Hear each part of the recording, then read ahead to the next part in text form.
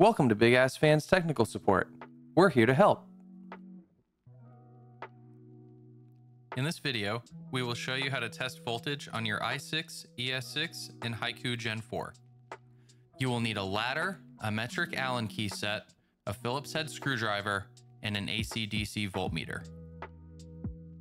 First, remove your light kit or lower cover per the install guide to reveal the smartboard, located here. Next, we will test DC voltage. If you have an i6 or es6, test here. If you have a Haiku Gen 4, test here. Pause this video if you need to see the test points in more detail.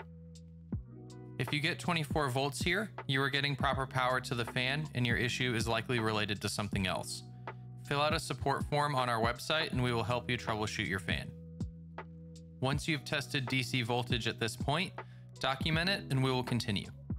Next, we will test underneath the smartboard. Cut power to the fan and remove the 3 screws holding the smartboard in place. These will be a number 2 metric Allen key on the i6 and es6 and a Phillips for the Haiku Gen 4. Unplug the connector and set the smartboard aside. Reapply power to the fan. On the i6 and es6, test voltage at pins 1 and 2, pictured here. On the Haiku, test DC voltage where the motor plugs into this board, pictured here. After testing, document the voltage reading, cut power, and reassemble the fan. The following 2 steps will only apply to the es6 and Haiku Gen 4. If you have an i6, skip ahead. On the Haiku and es6, we will test voltage at the bottom of the down tube to make sure power is getting to the motor housing of the unit. With power still cut to the fan, unplug the wiring at the bottom of the down tube. If you have an uplight, unplug this wire. Turn on power, and we will test DC voltage on the wiring coming through the down tube. Document your voltage reading, cut power, and we'll plug everything back in. Next, remove the canopy cover by taking out these 4 Phillips head screws. Slide the canopy cover to the bottom of the down tube. Cut power and unplug the power supply from the down tube wiring.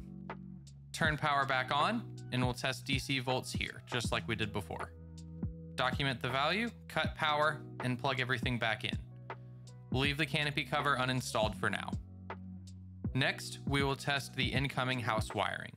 This will be AC voltage, so be sure to properly set your voltmeter before you proceed. Here are the common wiring color associations for residential house wiring. If you are not familiar with this, contact technical support and we can guide you through the testing process, or contact a local electrician or handyman so they can assist you. Here we will collect 3 values. First, test the hot wire to the ground wire. Next, test the hot wire to the neutral wire. Next, test the neutral wire to the ground wire. Document the 3 AC values. If you have a Haiku or es6, you have tested all available points. If you have an i6, there is one other spot to reference on your fan. The connection between the down tube wiring and your fan's motor is located inside the down tube. To check this connection, you may need to uninstall the fan. If you test voltage here, note that you will be testing AC voltage. Take the results you documented and contact Big Ass Fans Technical Support. Still having trouble? Fill out a support form on our website at bigassfans.com/support/form.